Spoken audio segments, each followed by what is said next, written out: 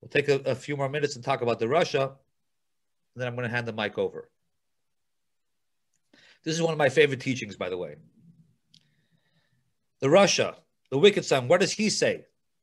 You'll notice that the Russia and the Chacham, they're not that far apart. They basically ask the same question. You know, what's going on over here? But let's just read it from the Haggadah. The wicked son, what does he say? What is his service to you? By saying to you, he implies, but not to himself. Since he excludes himself from the people at large, he denies the foundation of our faith. Therefore, you should blunt his teeth and tell him, it is because of this that God acted on my behalf when I went out of Egypt, on my behalf, but not on yours. Had he been there, he would not have been redeemed. You guys all heard that, right? Can I get a hands up? Do we hear that? Okay. The Russia, he's called the Russia. That's his name. There's the Russia. He shows up to the Seder table. He has the humility to go against everything that's bothering him about this Judaism, about this tribe of his. But he makes it to the Seder.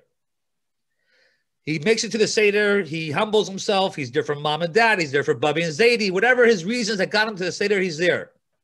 But he's the Russia. And he asks a question, not much different than the Chacham. And how do we treat him? What's our response to him? Blunt his teeth. Really nice. We're not even holding the second cup, and we're already blunting his teeth. And we tell him worse, that if you were there, you wouldn't be redeemed. That's the way to treat someone at your Seder table. This is the way we're supposed to act. This is how we're supposed to show expression to someone who pushes himself and joins us. Obviously, like most things in the Haggadah and most things in Judaism, it needs commentary, it needs explanation. So here's one. When the Russia says, what's going on here tonight, and we say, knock out his teeth, what we're saying is to defang him, to take away the mouthpiece by answering him the questions so he has nothing to ask anymore. There's no teeth left, so to speak, symbolically, to ask another question, because you're going to take the time to answer every single question he has till he has, so to speak, no mouthpiece left to ask another question. It behooves us to look at the glass half full in everything we study and learn, and what's the betterment for our brothers and sisters. The Russia may be the most highest decorated member of the 4 children that comes to the Seder table. And so we still have an issue. It says,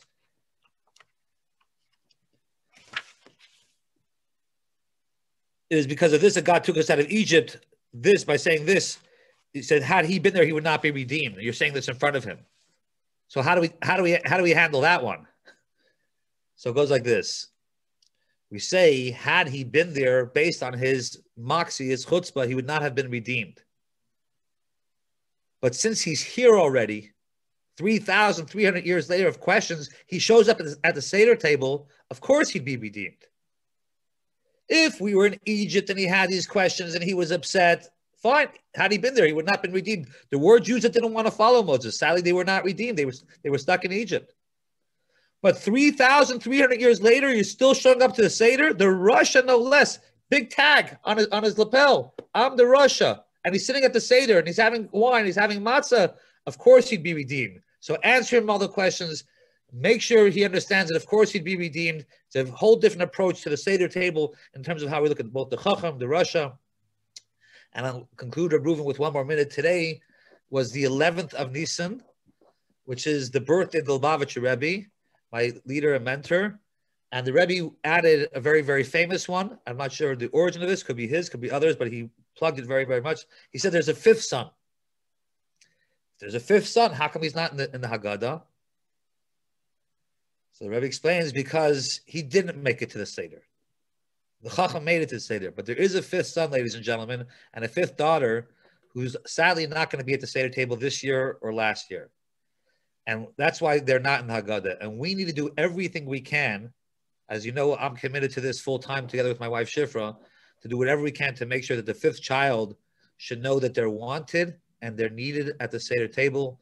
I encourage you all, with 2 days left, if you know someone that doesn't have a Seder, I know it's strange times and it's hard to invite people over, but maybe you can encourage them to join a Seder, even if it's by themselves, but to have Shmur Matzah so they can feel what we're all going to feel, because we're preparing ourselves for the Seder to feel free, not just now, but forever. And may we take a merit to be L'Shana Haba B'Yerushalayim together with Mashiach. And wishing you all a happy and kosher Passover.